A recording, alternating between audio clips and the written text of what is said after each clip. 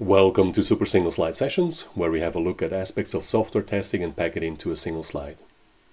We sometimes use language to sprinkle a dose of pomposity to what we do.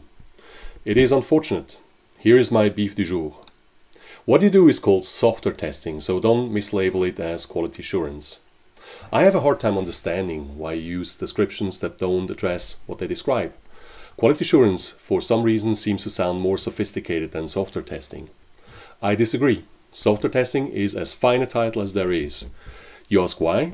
Because it describes accurately what the activity is. It is testing, and what is it testing? It is testing software, hence software testing. Quality assurance is a term that comes from manufacturing and the separation of labor rooted in the ideas of scientific management by Frederick Winslow Taylor. It is applicable in closed, non-complex systems. It addresses a repeatable process. There are the same things produced over and over again.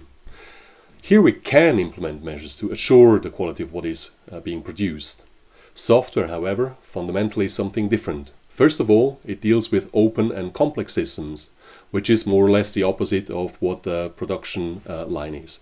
And almost by definition, whatever is produced when software is built is a thing that is new and has never before existed since the Big Bang in the lifetime of the universe. And that's why we should call it software testing and not quality assurance. Thank you for your attention, stay healthy and have a successful day.